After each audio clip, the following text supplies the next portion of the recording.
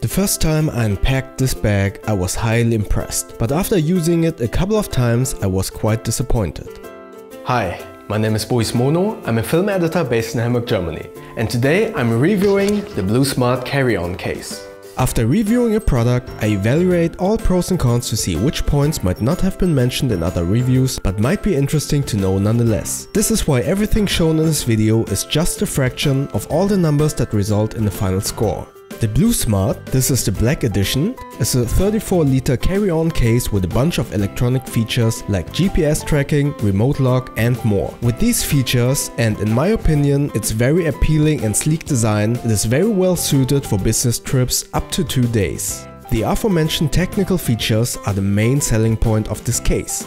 There is a 10,400 mAh battery inside the case, which can be used to charge your devices, but also it is used to power the other main features of this case. Via Bluetooth you can connect the case to the Bluesmart app, which is used to remotely lock or unlock the case either manually or if the case leaves your proximity, e.g. in case of theft or if you forget it. Furthermore, you can use the app to measure the weight of the case. Lastly, there is a GPS location tracking inside the case, which unfortunately only worked sometimes or very slowly for me.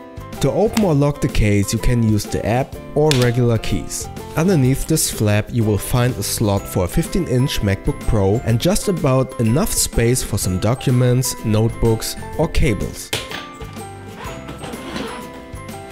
Inside you will find the main compartment with this divider to hold all of your items in place. On the other side are a couple of compartments that in my opinion are quite limited in space. But everything inside the main compartment is quite well protected due to the durable hard body case. But although I was able to fit up to 5 days worth of clothing, it was still a little bit less than what I was able to fit inside my 33-liter air travel pack, for instance, which is partly due to the battery sticking into the case. As soon as I packed everything into the main compartment, I had to remove the divider because the straps were too short.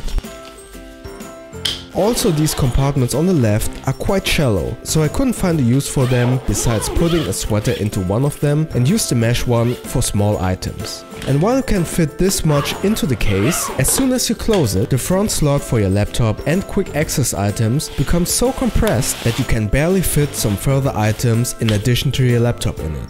I inserted the small pouch with cables, chargers, etc., which will leave the small opening gap as soon as you close the front compartment, which will be an entry point for water, for instance.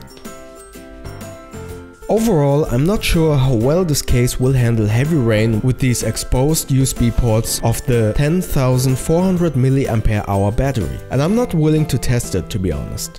When I was lugging around the bag, I realized two things that annoyed me quite a lot. First, it does not have a side handle. When I lift the case with the top handle, the case is still very close to the ground due to its height, which is why I always needed to lift it a little bit higher just not to bump into stuff, like when climbing stairs, for instance. Granted, this is just a problem for short people like me, but nevertheless, with this upright design, a side handle would be nice to have.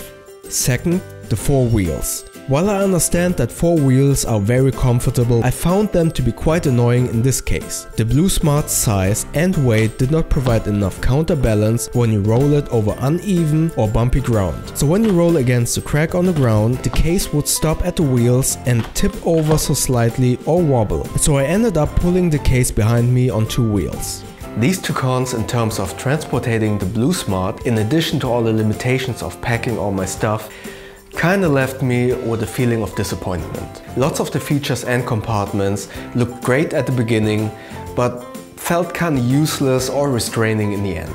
The technical features like the Bluetooth locking mechanism are pretty cool, but gimmicky in the end, especially if they heavily rely on power. If your phone or the power bank inside the Bluesmart dies, all of these features are useless. Instead of relying on the Bluetooth anti-theft feature, I would just recommend to rely on your common sense and look out for your bag. However, if you use this case on a short business trip, let's say 2 days tops, then most of my gripes will be negligible, since you will not pack as much as I did and you will be in business meetings with lots of power outlets and no heavy rain. Bottom line, I was disappointed with the Bluesmart. But with its design and build quality, I can still see that the Bluesmart might be well suited for business trips up to 2 days. Check out the description below to see the detailed scores. And if you have any more questions, please comment below. And if you enjoyed this video, click the like button. And please feel free to subscribe to my channel so you won't miss the next videos. Thanks.